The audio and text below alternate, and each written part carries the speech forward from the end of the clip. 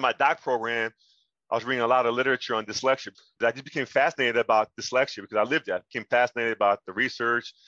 And I was like, wait, this is me. I've lived all this stuff. So then I was like, you know what?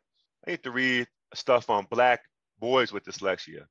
So I was doing all these literature reviews and I was finding zero, nothing. I'm like, what? How is this possible? All the sample sizes were all majority white kids. I'm like, wait, whoa.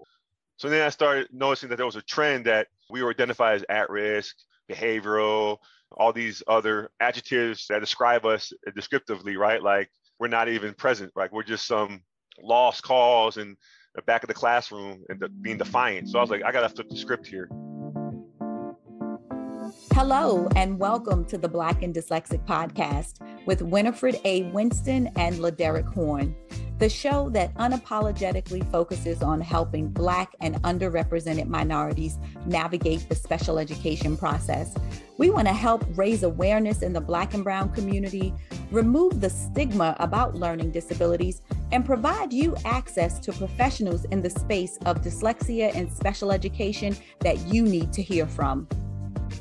Today, we have Dr. Shawn Anthony Robinson with us. I'm so excited. He is an author, educator, college professor, let me be clear, college professor, and motivational speaker. And this is going to be fun, you guys, because again, I know Shawn. And we know Shawn. Yes, we know Shawn.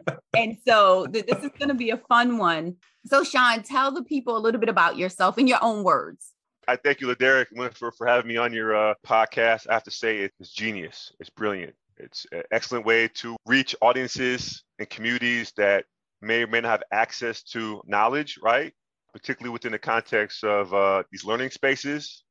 So first of all, I just want to say thank you for the work you're doing. It's work that needs to be done. It's authentic. It's real. It's not like some of these other podcasts out here, but it's a different story. But I just really appreciate the work you're doing. It's powerful work. So I want to make that clear that, I just thank God that, you are delivering this message. And so for me, I have dyslexia. I've had it my whole life. I have it my whole life. It's not like I just wake up tomorrow and be like, hey, I'm cured, right? So I was in special education my entire K-12 journey, self-contained classes. Not much learning really occurred. I spent 2 years at a alternative high school where they send the misunderstood kids, not bad kids, misunderstood. And I had some great teachers at that school too, who I loved to death, who are a part of my family that really helped me understand how to love myself. I think that's the first thing. The battle we have to overcome is how do we really love ourselves as students, particularly when we can't read. And so, traveling that space of the unknown, particularly within the context of special education, not knowing how to read, took a toll on me psychologically, right? If you can't read, like you're just like a soulless person with no spirit. You just feel like you're less than. You don't feel like you really will amount to anything. And so that's how I felt. I just felt like I was incompetent. People call me stupid. I felt stupid. I spoke it to existence, right? Your tongue has power, language has power. And it wasn't until my mother found a professor who taught me how to read after I graduated high school, reading at an elementary level. He literally taught me how to crack the code. And then from that point on, I became a sponge, and I observed as much book knowledge as I could because I became a consumer of education, and I became someone who loved school. I love to learn.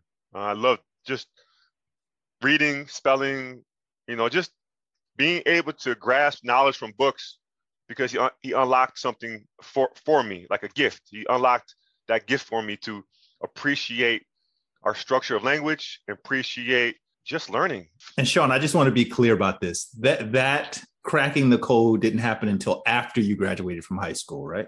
Yeah.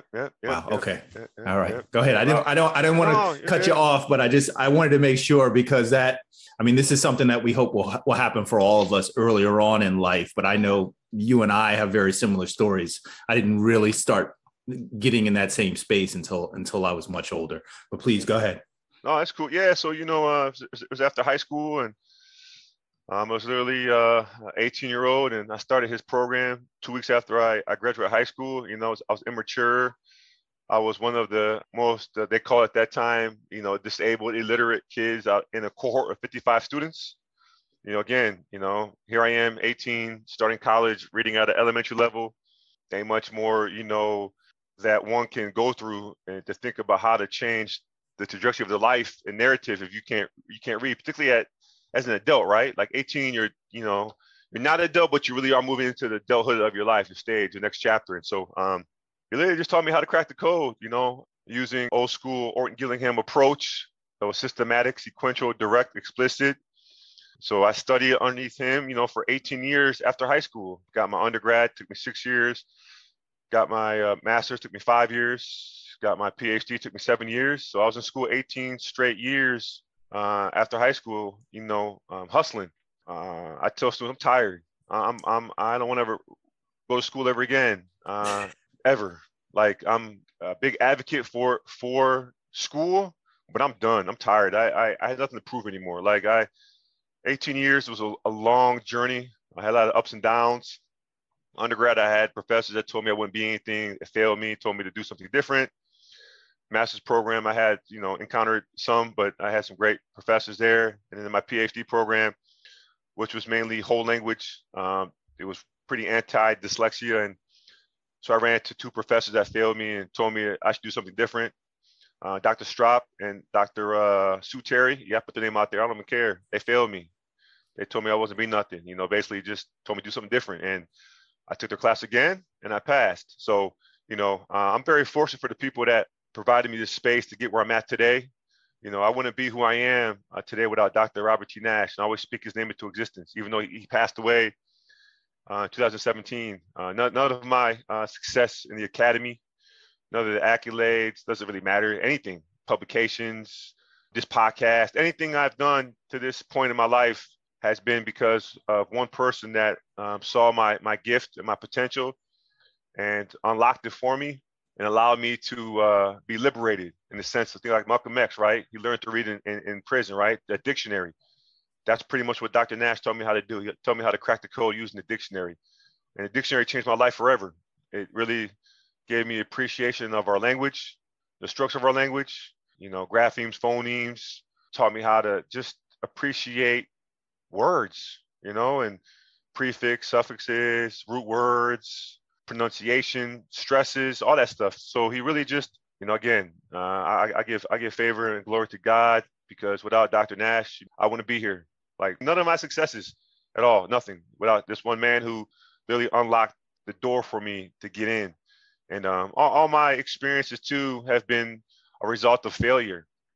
I tell students all the time, my failure is what has driven me to be successful.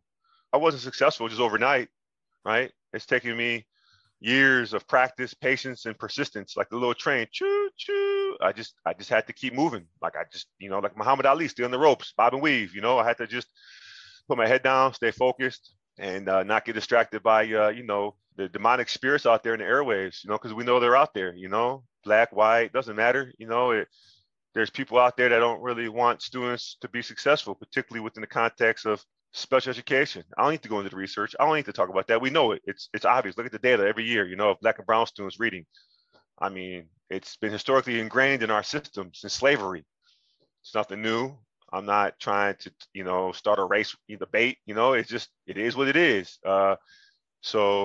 And I think, Shawn, you are moving in the direction to be that light, to be that hope for children. I first came across you with your article that you wrote, Educating Black Males with Dyslexia, right? And you talk about it. And I was so drawn to it because I'm like, oh my gosh, here's someone talking about the experience of a Black boy, right? And you got a lot of pushback. And we would just encourage each other online. It was basically like, nah, stay focused, forget them. Like, this is real. It's different for us.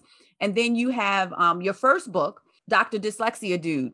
And when I tell you, I bought a stack and I started the Decoding Dyslexia Baltimore City chapter support group here in Maryland. And so when parents would come, because, there's that thing about Black parents not showing up or we're not present. When folks would come, I give them a book. I tell them, you won. The first 3 people to get here, get a book. And I was giving out the book and I was posting it everywhere. And I remember my daughter was at a private dyslexia school and we had the book. Now, I didn't really know what I was doing. It wasn't really intentional. I just had the book and it was a nice scene to take a picture. But I remember taking a picture of my daughter holding up that book in front of the sign of the private school. right? I remember that. Yeah, I remember that picture. Yep. Yeah. She was holding the book. Yep. Yes. But I got so many DMs, right? And so many parents. What school is that didn't know? Oh, it's a private dyslexia school. Can you tell me more about it? Right. And it was something about that book and that school. And then I redid the post and said, not every person can afford a private dyslexia. Yeah, I remember that. Yeah, I remember that post. Right. Yep. I'm like, not every person can afford this. What can we do to change it? Right. So once Dr. Nash cracked the code for you, you've been on a mission to be that light, that beacon of hope for somebody else. Because we were talking about it before we started recording, but you still wear the superhero suit, right? Dr. Dyslexia Dude. Yeah. Can you tell us a little bit about the birth of the alter ego and the book, Dr. Dyslexia Dude? I think as Winifred said too, when I was in my doc program, God had clearly given me a vision, particularly since Dr. Nash taught me how to read. Like, he really inspired me to appreciate learning. And so in my doc program, I was reading a lot of literature on dyslexia because I just became fascinated about dyslexia because I lived it. I became fascinated about the research. And I was like, wait, this is me. Like, I've lived all this stuff. So then I was like, you know what? I need to read stuff on Black boys with dyslexia. So I was doing all these literature reviews and I was finding nothing. I'm like, what? Like, how is this possible? All the sample sizes were all majority white kids. I'm like, wait, whoa. I was like, wait, no. So then I started noticing that there was a trend that, we were identified as at risk, behavioral, all these other adjectives, that describe us descriptively, right? Like, we're not even present, right? We're just some lost cause in the back of the classroom and being defiant. So I was like, I got to flip the script here. So then I started just trying to find ways to intersect the two, Black and dyslexia. And then I started seeing themes, trends come out, and I started noticing that there was trends about giftedness, right? And I'm like, wait. So then I started consulting with some experts in the gifted field, particularly one, Dr. Donald Ford, who's now at the University of Ohio, the Ohio State. I make sure I can say that correctly because I don't get beat up, if I don't say the Ohio State correctly. And she really helped me understand that space of giftedness. So then it all kind of emerged. And then so after my doc program, I just asked my wife, I said, hey, we got to reach an audience that's not being reached, right? I mean, let's be honest. Are you two reading a lot of scholarly articles and peer-reviewed journals and book chapters? No. Not that many. No, sir. You think parents that listen to this podcast are doing the same thing? Right. I mean, we can't generalize it, but I mean, we know that majority of parents are not going to read those things. Those are only for, the academy, right? And to please egos, right? It is what it is. I'm not saying anything that's, not known. And so I told my wife, we got to flip the script. We got to make this accessible. We got to try to figure out how we can get the message out to kids within the context of race and dyslexia and giftedness. And so my wife and I took a chance, and we took my work, my lived experiences, and which cannot be generalized to anybody else. We all have our different experiences, and that's what we did. And I gotta give credit to my wife. My first attempt at trying to write it was poor. And my wife was like, Shawn, I don't want to read this garbage. She was like, no one's gonna read this. She's like, this is too technical. This is too, academic. She's like, no kid's gonna read that.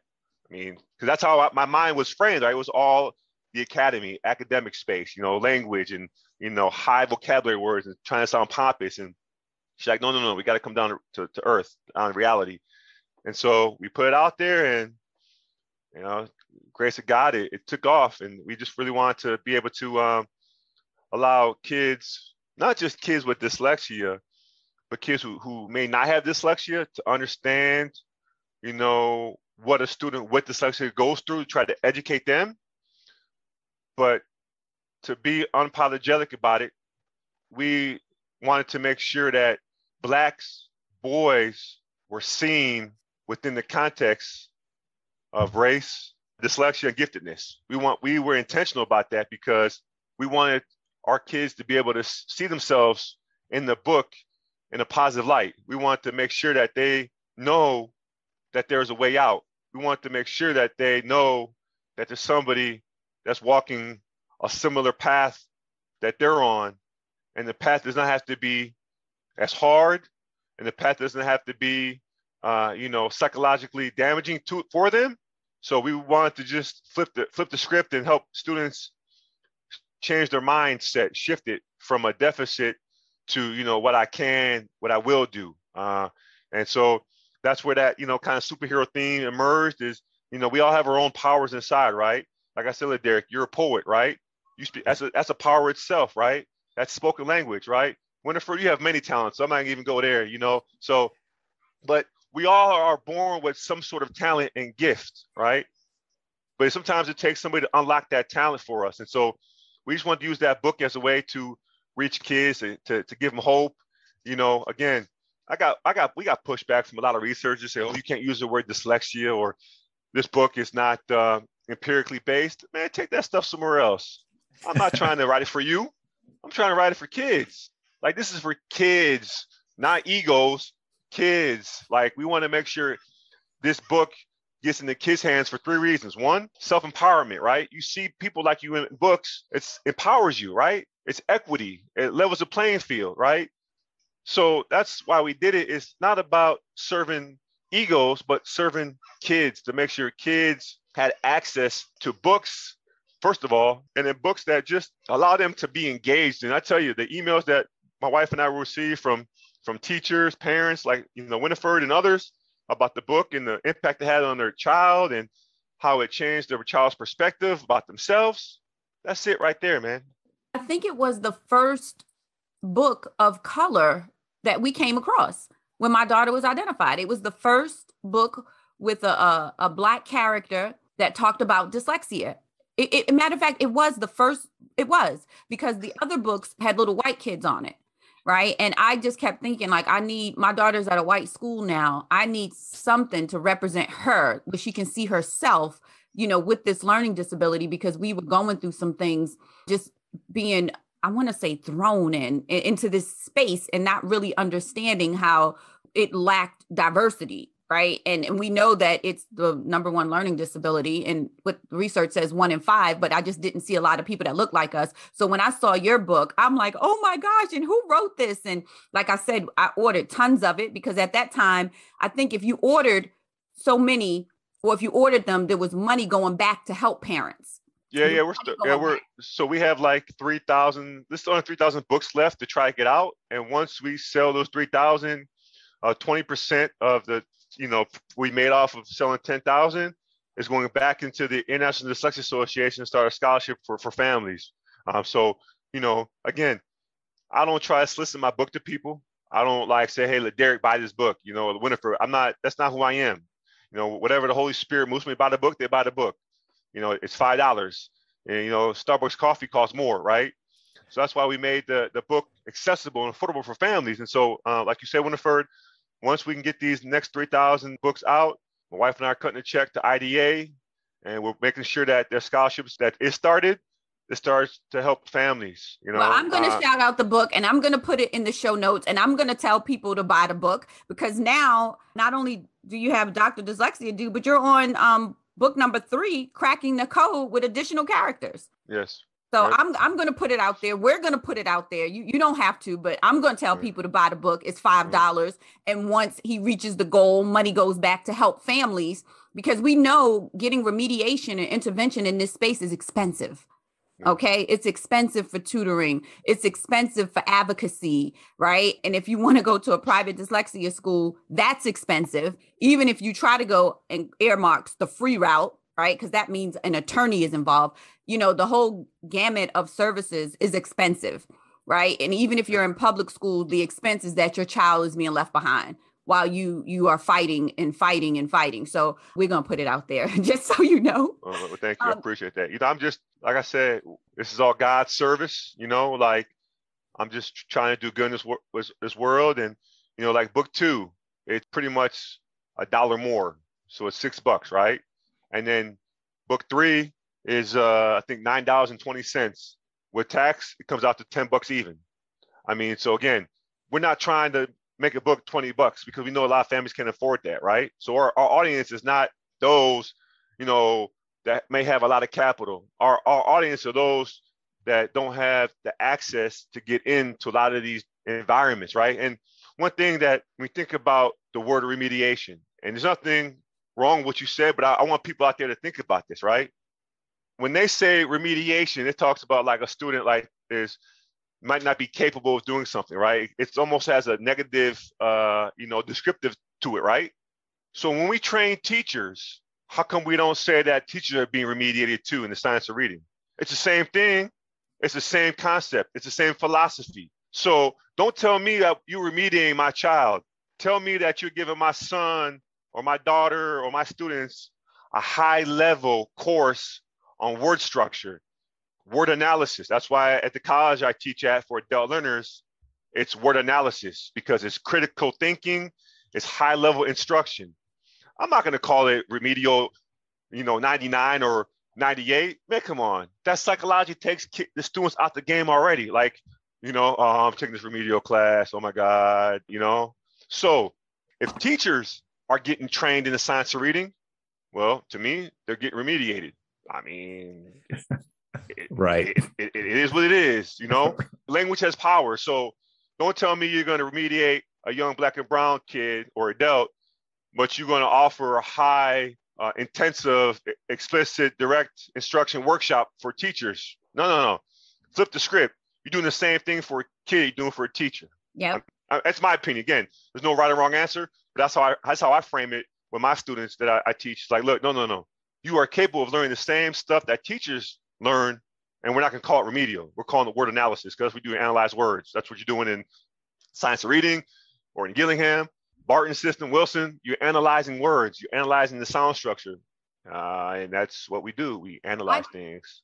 I try to use those words, remediation, intervention, because I know that the schools are using those words and the parents need to understand what it means in the context of getting your child help, right? Because a lot of times we see IEPs where they're just giving them accommodations. When my daughter started out, they kept saying they're going to give her more time, right? And I didn't know the language.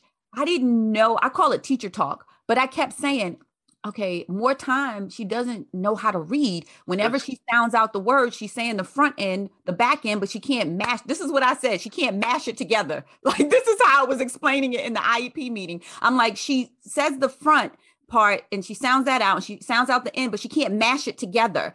Right. And what I didn't understand was when the IEP is written, the services is different than the accommodation. The services is where the remediation, the intervention, the specialized instruction comes in. But I didn't really get that. But I knew letting her know that you're going to call her on the carpet first wasn't teaching her how to read. But I didn't understand the language, right? And I didn't understand what it meant in terms of what they should be doing. They would use those words, but then I didn't understand what you should be doing is providing, specialized instruction. To teach her how to read, not give her more time because she just may always be a slow reader and need more time. And so I try to use those words that I know that the school is going to use, but then break it down so parents understand what they're supposed to be getting. Yeah. But see, even within that context though, right? There's no right or wrong answer because Winifred knows everything. I'm just, a peon trying to be like her, when I grow up, right? Stop it. So we think about this, right? How are school systems using that word remediation though, right? How are they framing that when it comes to students with dyslexia, but also students that look like us, right? Is remediation a low standard or is it a high standard, right? I believe that when they use it, it's a low standard.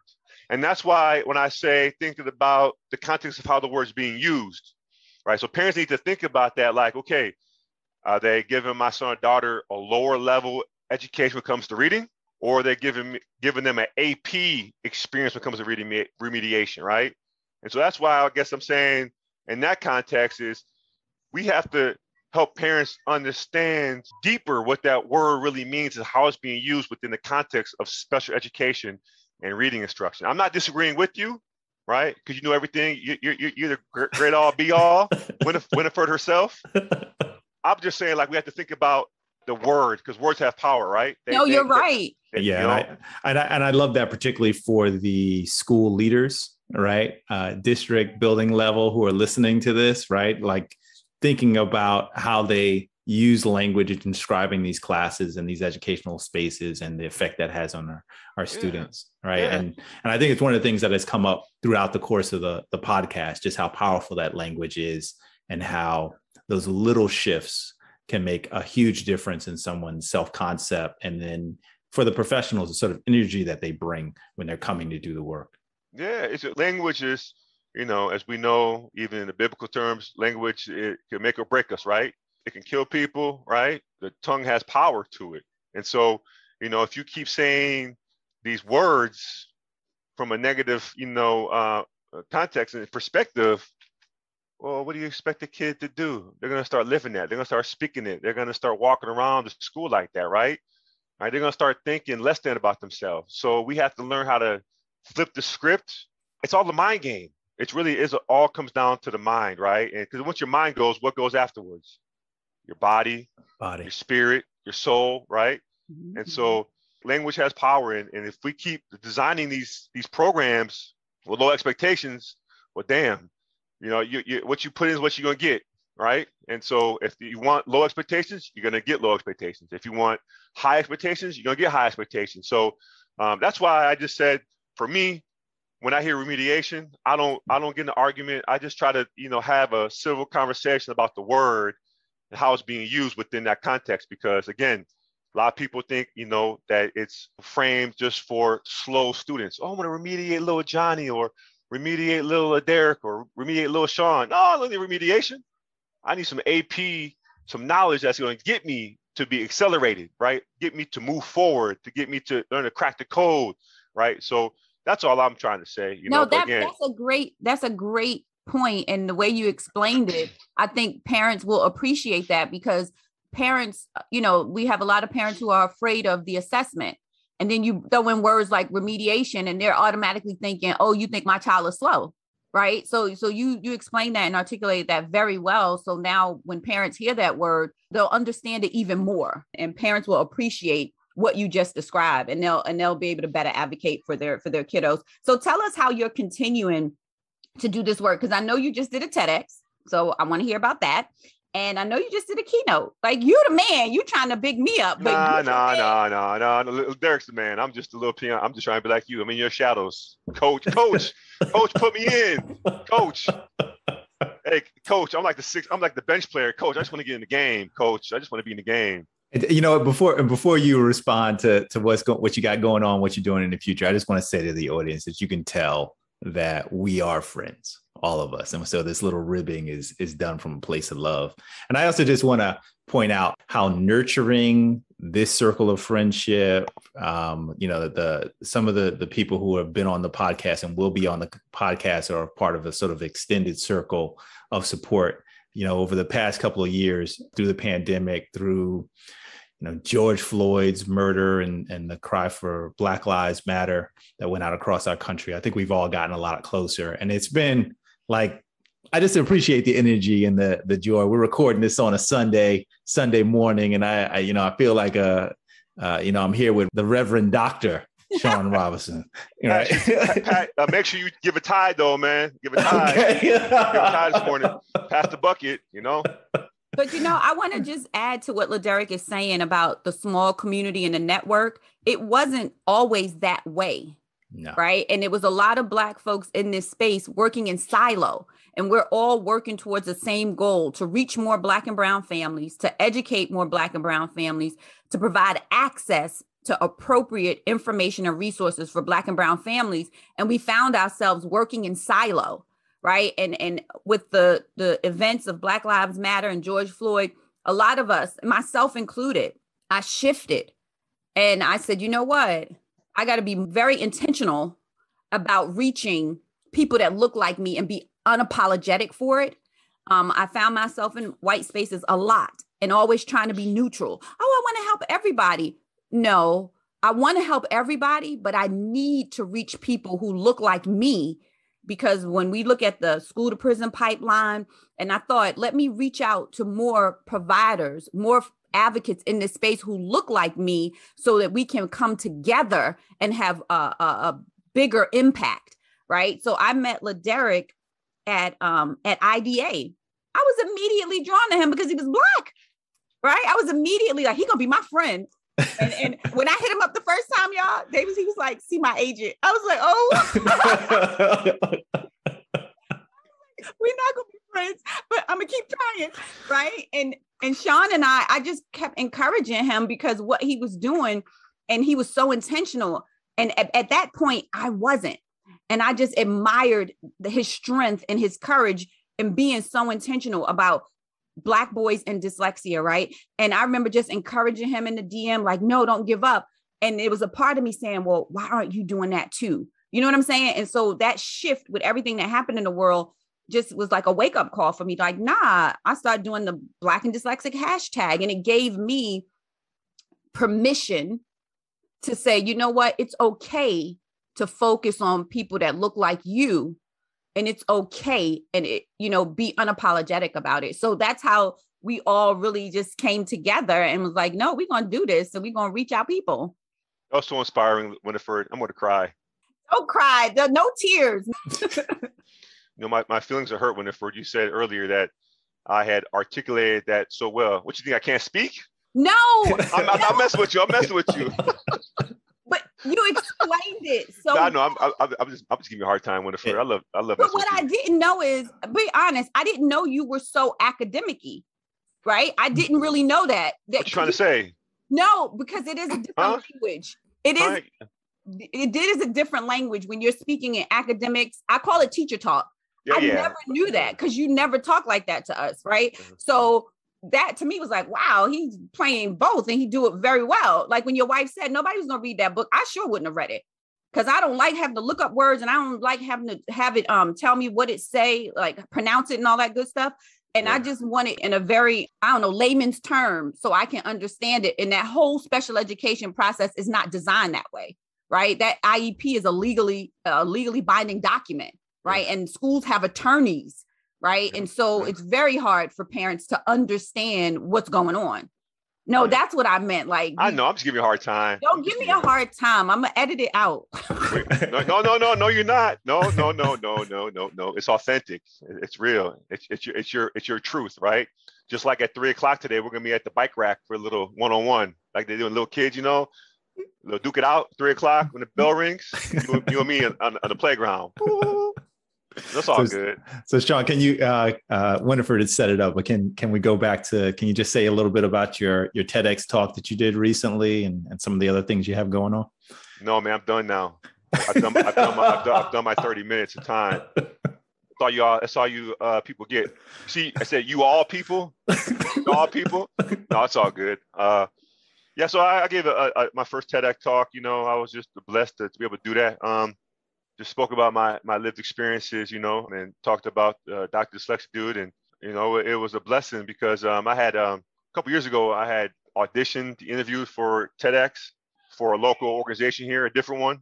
And I'm just going to put out here, the white people that interviewed me, they wanted me to change my narrative and they wanted me to speak what they wanted me to speak. And I was like, man, get out of here.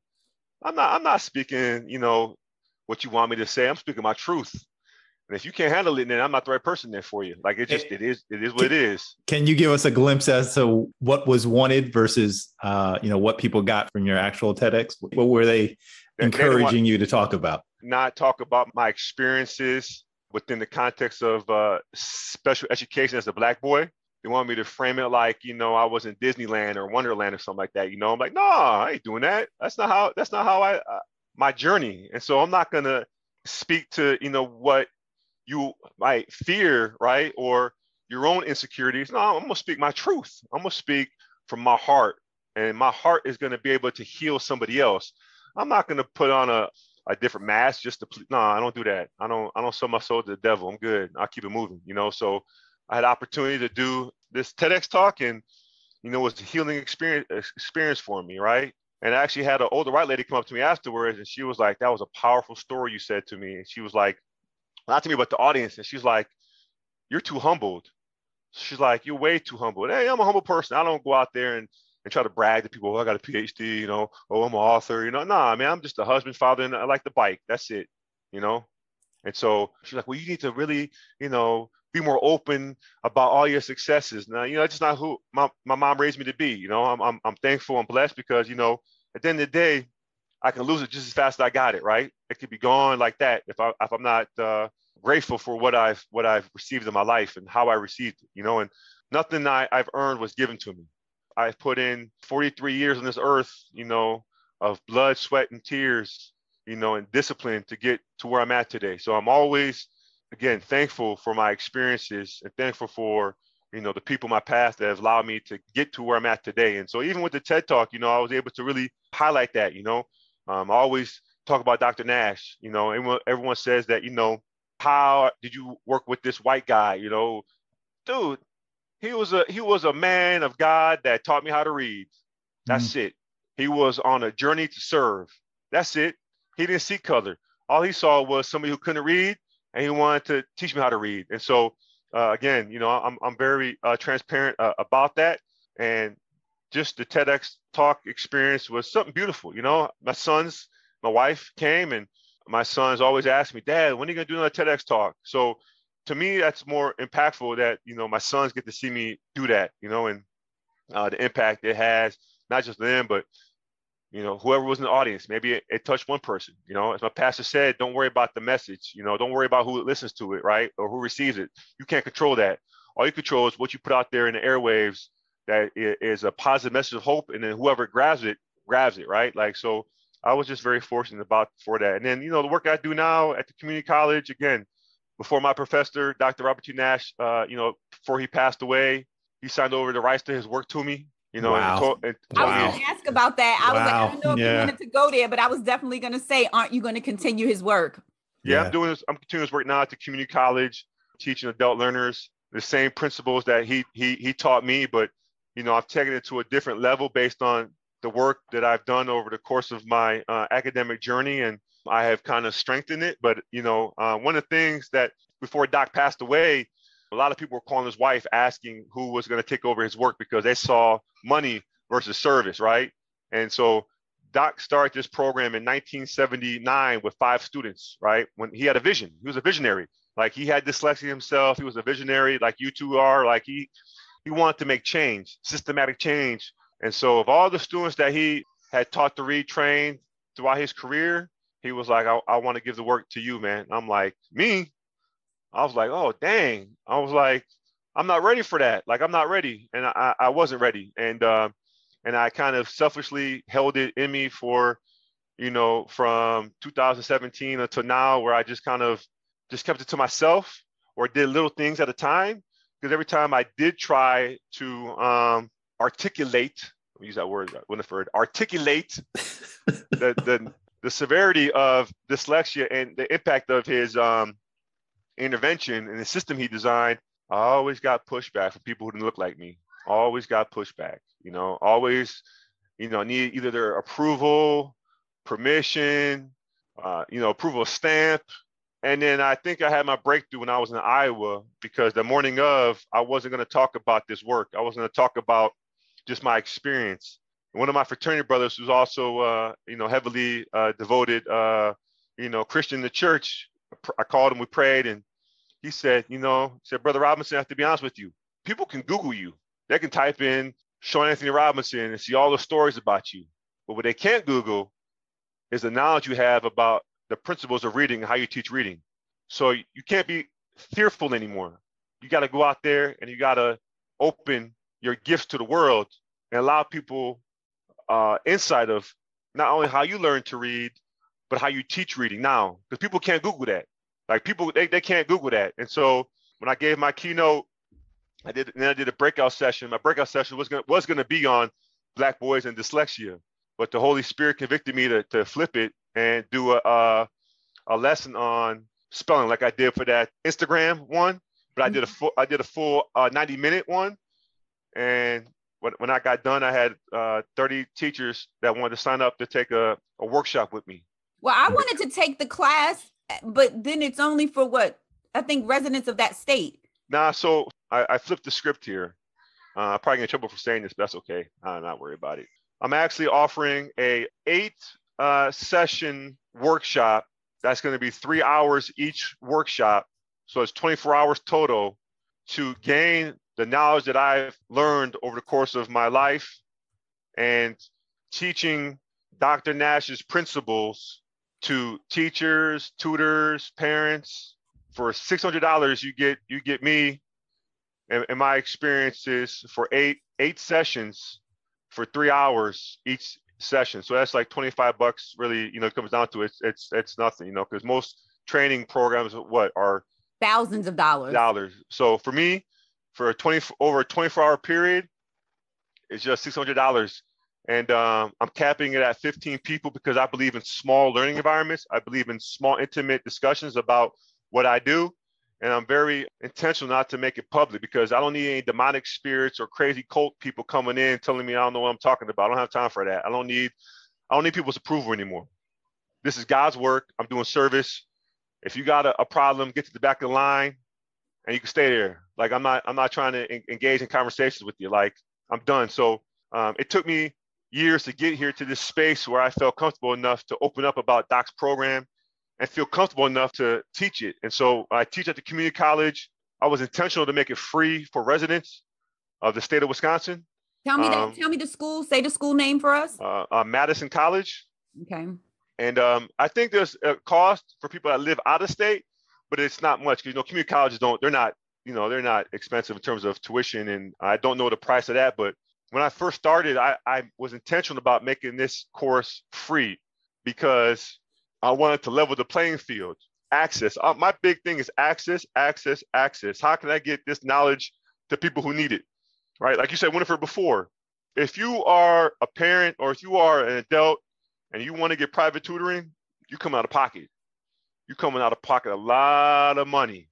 Yep. And so I was like, you know what? I ethically, I'm not going to do that at the community college. So I just say, hey, I want my class for free. And next thing you know, the administration said, okay. And so now in the spring semester, my class is free again. So, my thing is just about accessibility. I want to make sure that people have this knowledge. And that's why I'm offering this workshop. It's going to be starting in January. It's going to go 2 months. It's going to meet every Sunday through January and February. And people that take it will walk out with tools to implement immediately. Like it's not something you have to wait 2 years to do or, no.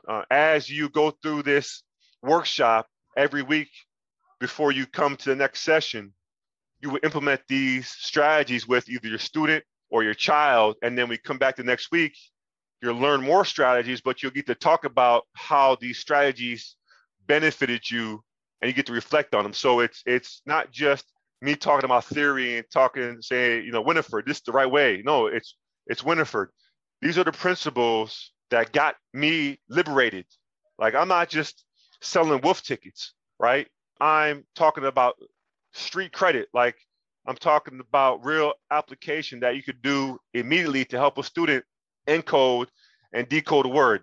Now, let me share this real quick. If you can encode, encode is spelling, right? If you can encode a word, you could do what? What can you do when you can spell a word? What can we do as humans, as students or learners? What can we do when we spell a word? Say it.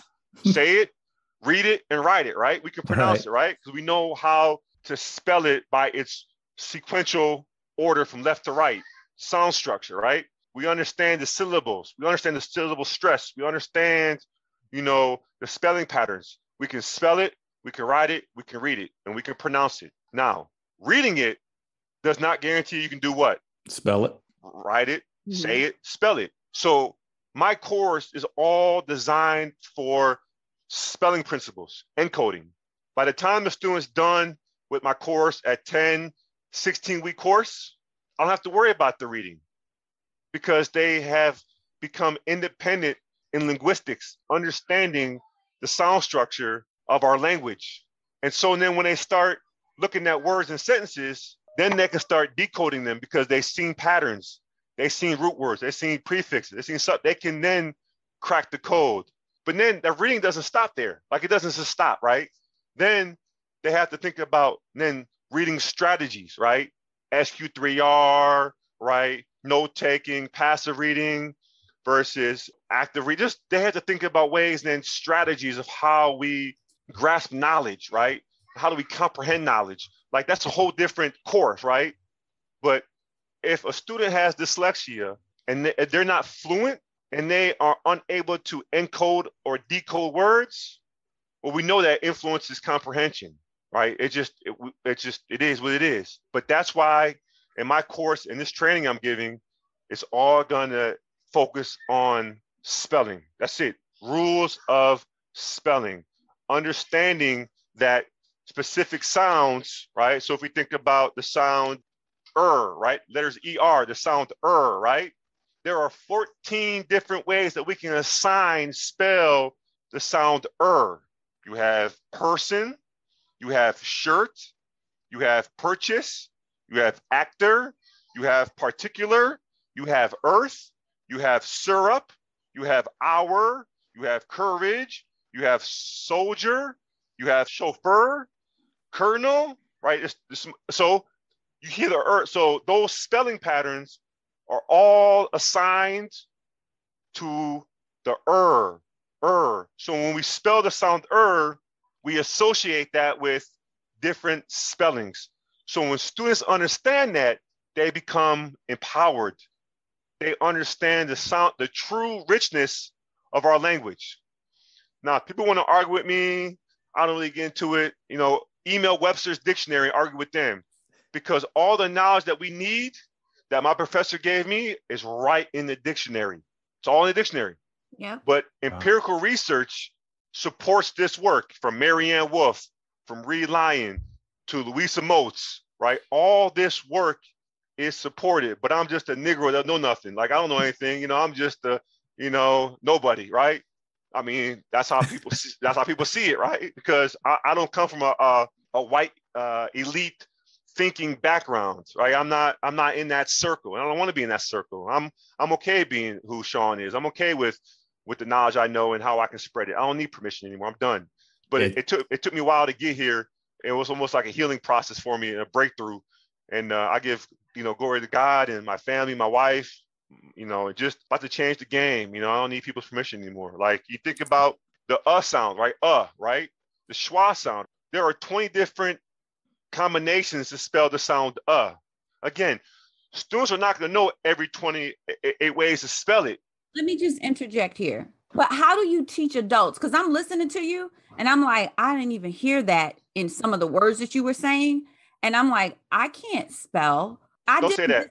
I did a dyslexia simulation one time. Remember the community had that out and they were doing a dyslexia simulation.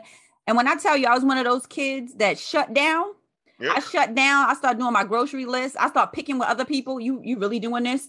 Because I could not continue. And I'm listening to you, and I get a lot of inquiries from adults, right? So how does this work when you're working with an adult who doesn't know, or maybe created these crazy strategies, like certain words I have to come up with like tomorrow, right? The word tomorrow, Tom or row. Every time I spell tomorrow, Tom or row. That's just it. Certain words I have to come up with. I can only spell conference by saying conference. Yeah, right. So how do you help adults? Because, right, I couldn't even ask a question. I was listening to what you were saying and I was like, I hear the in there. I don't hear that. And I'm really like, so how does it work when you're helping adults who may be in their 40s, right? Who want to take this class and they're afraid? Well, first of all, again, language has power, right? So first of all, we got to break that spirit of I can't. So as of today, Winifred, there's no more I can't. If I hear I can't, you owe me $1 every time you say it. So that's the first thing, right? Language has power, right? So boom, that's out your vocabulary, right? Boom, that's done. Say it again, I'm getting off this webinar. I'm done. I'm going to hang up the podcast. So that's the first thing. The second thing is that I have a format that Dr. Nash that I use with students, and we have a workbook, and I teach them how to use the textbook with the dictionary using this format. And so once they are able to understand how to use the dictionary and the workbook and the format, 3 things happen. 3 things I guarantee them in all my classes. 3 things. That's it. They become confident. They become independent in understanding how to spell words by sounds, and they become empowered, right? So think about the word tomorrow, right?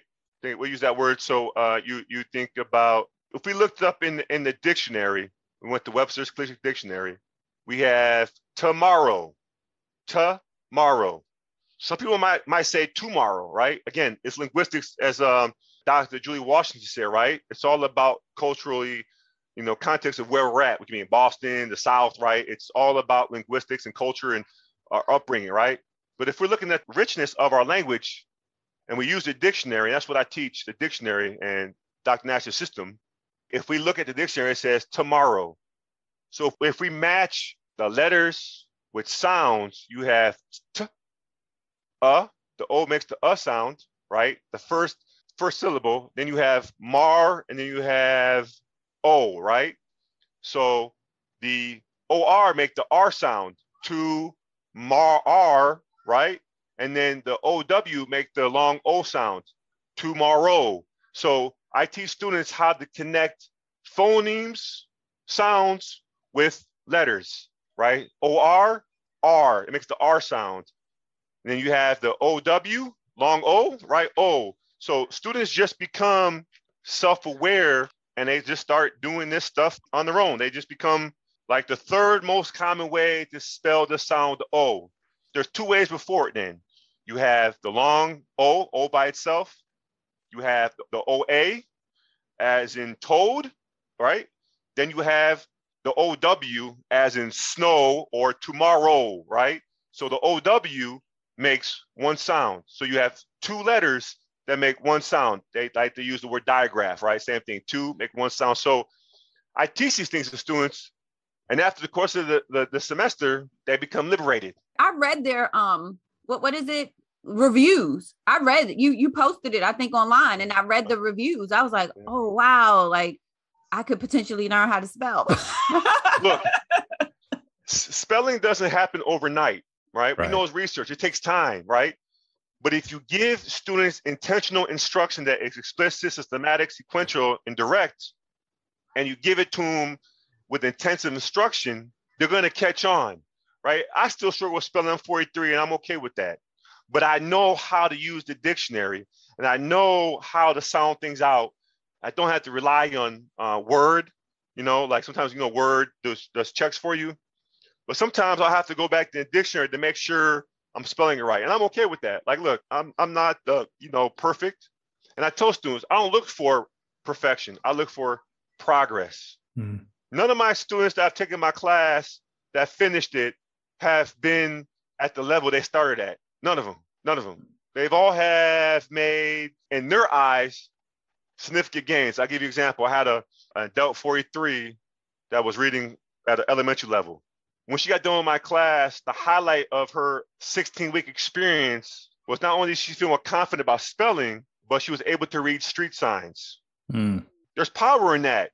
There's power in somebody being able to read street signs, a newspaper, a menu, grocery store, items, right? Recipes, right? There's power in that.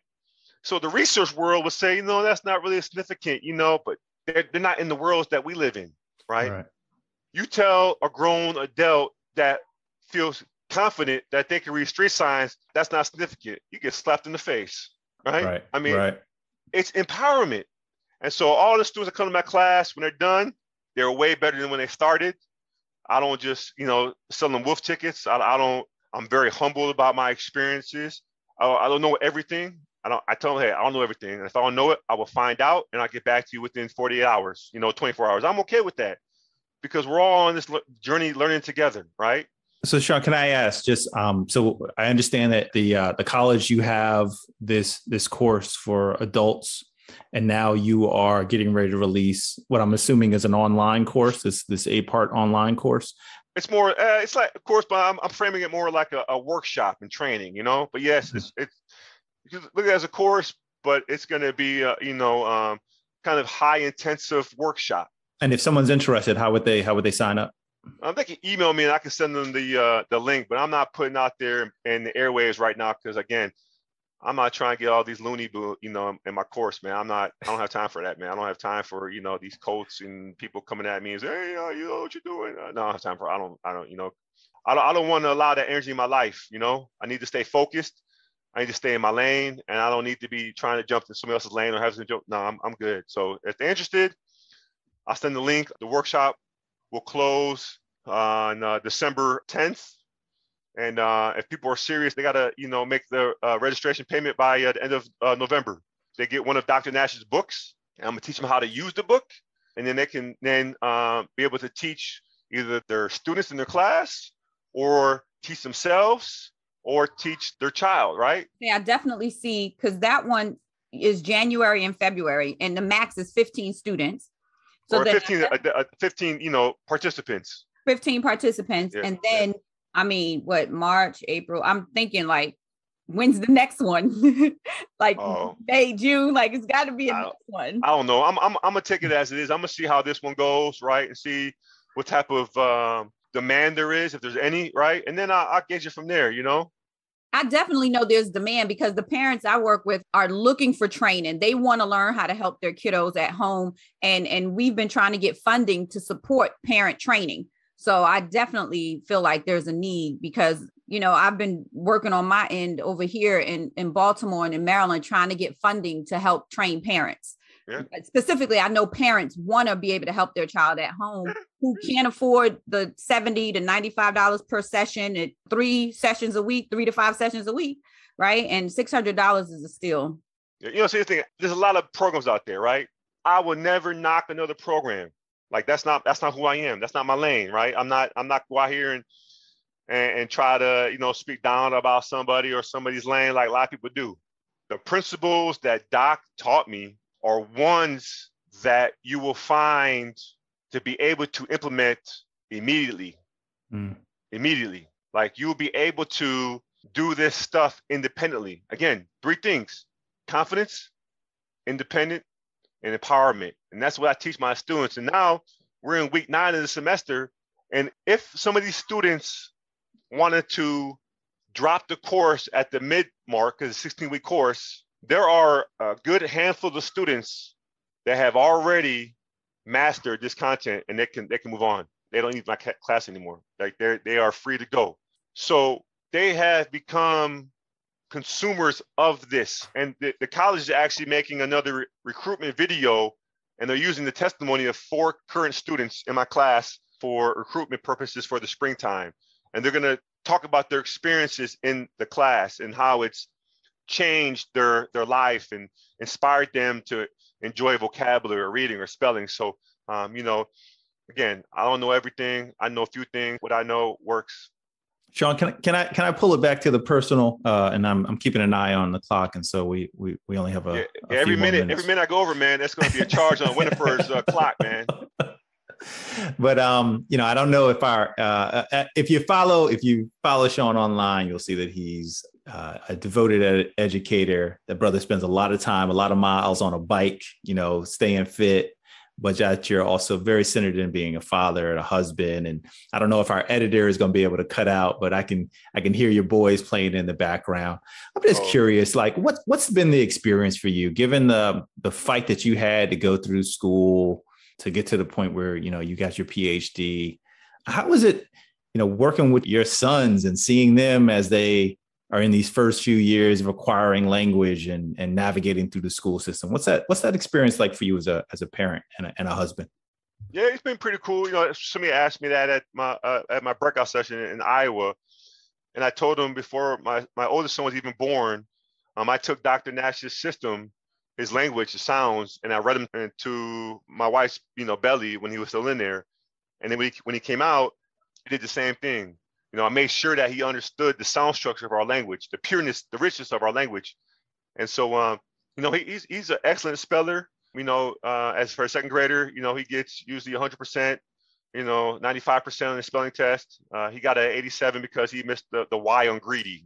Hey, it's it's not that, but he likes to read, but he's 7, and so I'm not, forcing upon him, like I would be intentional for older adults, but I make sure, hey, we're going to read. My wife, we're going to read. We're going to understand these sounds. We're going to understand how to spell, right? Because that's power, right? That's, and I've had some, we had an experience with a teacher that tried to label him slow, right? In first grade. And my wife and I, tag team on that teacher, didn't make her cry, Winifred, just so you know.